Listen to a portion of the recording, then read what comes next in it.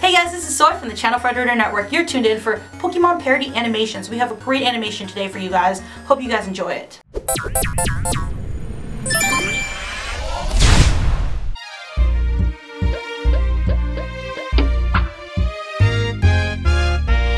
Hey there guys, welcome back. Swabbly and I here are making our way around Johto, and you have joined us on Route 38 as we've just left Olivine City. Let me tell you a little bit about what we saw. Now, if you are in Johto, you'd be crazy not to visit the haven of Moo Moo Farm.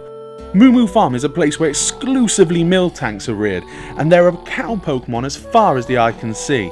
Not only that, but you can pick up Moo Moo Milk here, a product that I understand is shipped around the world, but it's so much better if you get it fresh. But if you're less of a rural person and looking for a city, you're in luck, because nearby to Moo Moo Farm is Olivine City. Olivine City is a coastal town, but unlike a lot of other seafront towns, it has elected to modernise itself, doing away with the greenery and most of the beach, which is in stark contrast to the sea which it's next to and the wooded area nearby. The industrialisation of Olivine City is probably less of a surprise when you find out who the gym leader here is. It's Jasmine. She champions Steel-type Pokemon and battles with 2 Magnemite and a Steelix. Aside from her league responsibilities, she does have one other very important job, as she is the person who keeps Glitter Lighthouse running. Whether you're visiting Olivine City to get to Moo Moo Farm or get yourself a mineral badge, I implore that you visit the lighthouse. In the day, from the top of the lighthouse, the views are beautiful, and at night, seeing Ampharos in full display, illuminating the waters all the way out to Whirlpool Island, well, it's overwhelming. Only skilled trainers should ever head out there. All others should try and fly or use the ferry service.